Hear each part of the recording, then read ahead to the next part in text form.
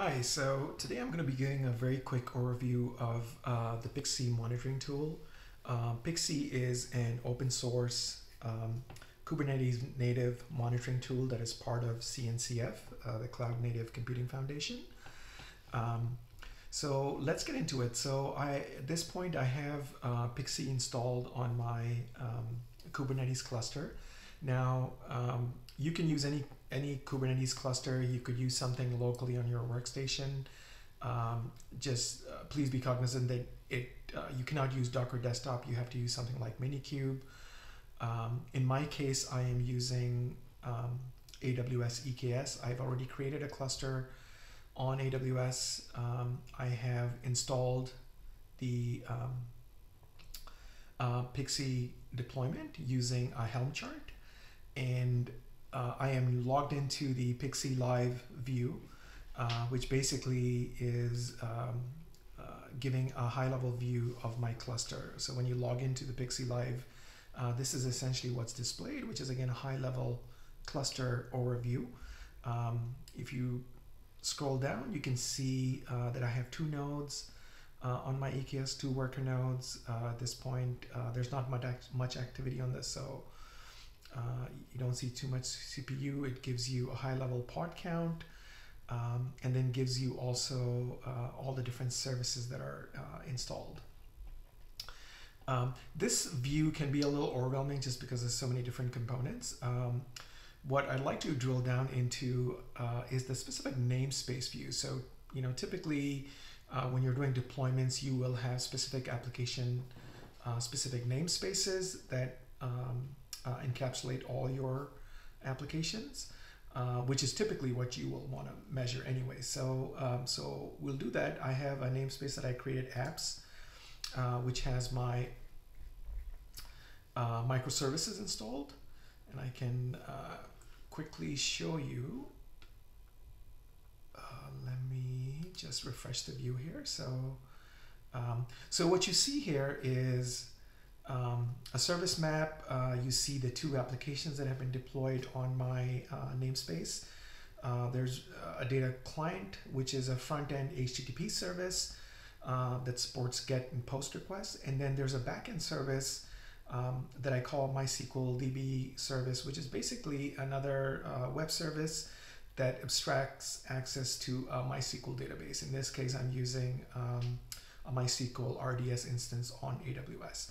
I've got 2 pods deployed for each deployment. So this gives you a nice high-level overview. It also shows you individually the pods, and you can drill down into these pods if you like. Again, I have 4 pods, and you can see those individual pods here in this pod list view. It shows you the residence set size of the memory that's being allocated, that's being used at this point in time, and just some high-level metrics. So at this point, you are not seeing any metrics here, and that's because I don't have anything running. So what we'll do is I'm going to run a script which basically triggers a small load on my services, and all it is really just doing a bunch of GET and POST requests. Is basically creating new users, and then subsequently it's searching for those users. So the whole idea is really to generate some traffic so we can see what that view looks like in Pixie. So I'm going to refresh this view, and again, you can go back, this is customizable, so you can go back 30 minutes, whatever the time frame that you are looking for. In my case, because I just ran the script, I can run this again, and there you go. You can see some metrics already. I'm going to run this one more time, and you can start seeing the service map. It takes a few seconds for these, for some of the data points to show up, and I think they are now. You can see some of the metrics for each service. And actually, let me do this so this makes more sense. And again, from a topology perspective, what you have here, the 2 endpoints, and in this case, these 2 IP addresses that you see are my 2 worker nodes. So you're seeing the request coming to the worker nodes, and then subsequently hitting my data client, which is my front end HTTP service, and then invoking the backend service, which is really an abstraction to the MySQL database RDS instance. So these are both Spring Boot apps, very bare bones, simple REST endpoints that they expose. And you can see here, it's showing the two services. Now these are the Kubernetes DNS service endpoints. So in my case, I have apps data client, again, representing the front end, and then MySQL DB service for the back end. You can see some of the high-level summary metrics, which are useful. You can see the throughput, you can see error rate. We'll refresh this again. You can see kind of the request count is going up. So this is a really nice view, but I think it really allows you, Pixie really allows you to easily drill down. So let's say if you wanted to drill down into my data client, which is again the front end service, right away it gives you some of the key metrics. So the 4 golden signals, right, that they say for any microservice, your throughput rate, your error rate, your latency, data throughput is shown to you via graphical view. So again, you can kind of see what's going on here. There's no HTTP errors. It can kind of show you what the latency has looked like from the time that we've been running it. I can easily, again, modify this to, let's say if you want to go back the last 10 minutes, I can do that. It refreshes that view. You can see the pod list. Now again, if you remember, there were 2 pods running, so you are seeing 2 pods that are in healthy state. If for some reason there was an issue with the pod, you'd see like a yellow warning type color, and it may even be red if the pod went down for some reason. So it gives you some really good summary level metrics. It tells you about the health of your service.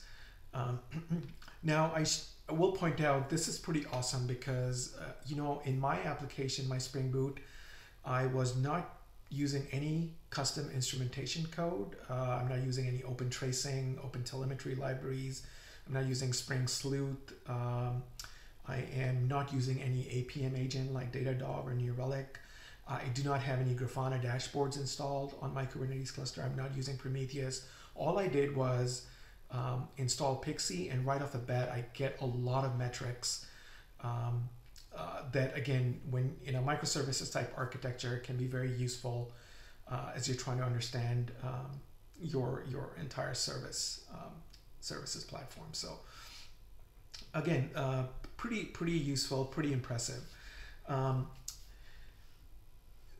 Pixie also gives you a number of scripts that come in package. So the view that I showed, we started with the cluster view, we went into the namespace view, and then we drilled down into the services. There's also things like pod. So if I wanted to drill down into a specific pod, so let's say I can specify so I can see here my data client. So let's do that. And again, for the last 10 minutes, and you can see here, right, clearly, kind of when we trigger this workload, you can see kind of the HTTP request, the error rate, latency, and now this is at the pod level, right? So we went from cluster to namespace to service to pod. This is pretty powerful. Again, again, in the event where you're troubleshooting, you can get down to a more deeper level. You can even see the process list that it shows you if there's any process. In my case, it's a simple Spring Boot application using a Java runtime. So you see that here. Shows you that there's one container. If I had sidecars running, you'd see that here. And that's another thing I wanted to call out. I'm also not using any service mesh, right? I'm not using a sidecar. Views like this about a year or 2 years ago were only possible if you were using, a lot of APM custom instrumentation, or you were using a sidecar service mesh, something like Istio and Grafana and what have you. Again, another powerful feature at the pod level is the CPU metrics. So anytime you're provisioning pods as part of a Kubernetes deployment, you have to specify your pod resource requests and your limits. So a lot of times you don't know kind of, what the utilization will be for your specific pod. So this gives you a really nice view of kind of seeing, if that metric that you've assigned to your pod is adequate or not. Same goes with memory.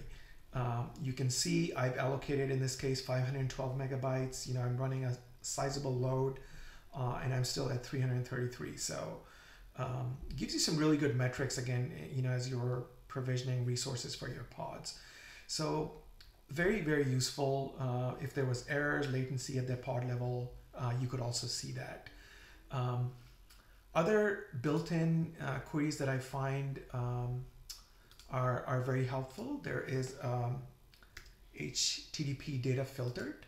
I also find this as a very useful, very powerful view. It gives you a high-level view of all the HTTP traffic.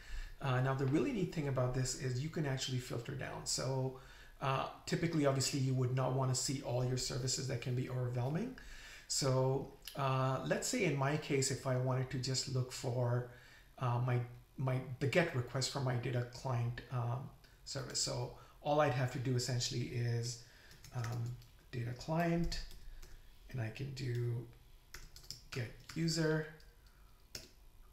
And now it is only showing me a specific endpoint for my microservice, which again is pretty neat, right? So you can see the latency, you can see the service, you can see the specific pod. Again, you can filter based on service, you can do pod, really, really easy to do right from this Pixie interface. You can also see the request response data.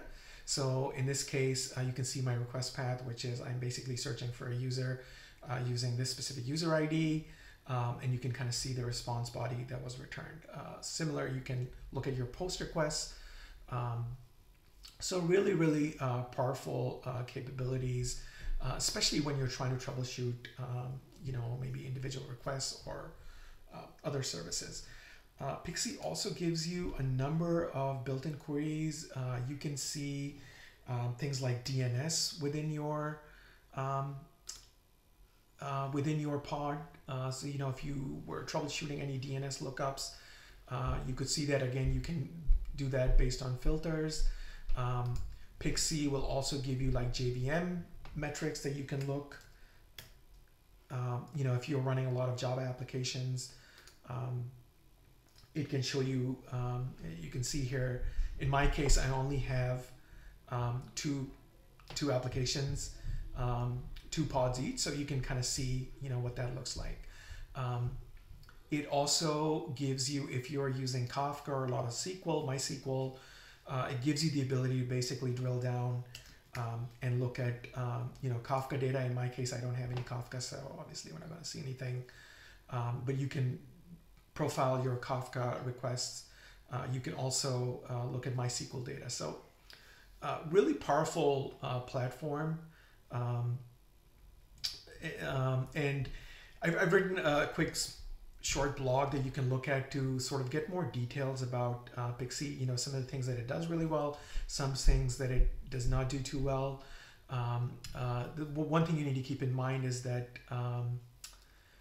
Pixie is not sort of a time series database where you can go back and historically look, going back a week or so. I believe the retention period can be anywhere from a day to 2 days. And then essentially that data is lost. So really good for real-time or short near-time monitoring of your Kubernetes cluster services. Please read my blog for some more specifics and some things that, Pixie is perhaps not well suited for. So I hope you found this useful. In the future, I will be talking about the New Relic version. So the version we demoed today was the open source implementation. New Relic has acquired this product as of last year and have sufficiently added additional capabilities, things like longer retention timeframes and so forth. So I will be covering the New Relic version in a future podcast. So thanks again for watching.